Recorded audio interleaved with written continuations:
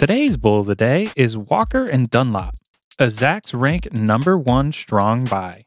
With the U.S. economy humming along, the commercial real estate lending business is hopping.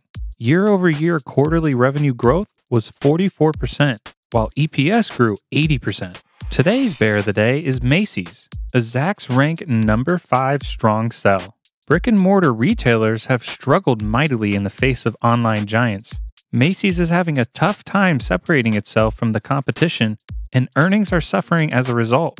Visit Zacks.com/bull to get 7 stocks set to outperform the market over the next 30 days.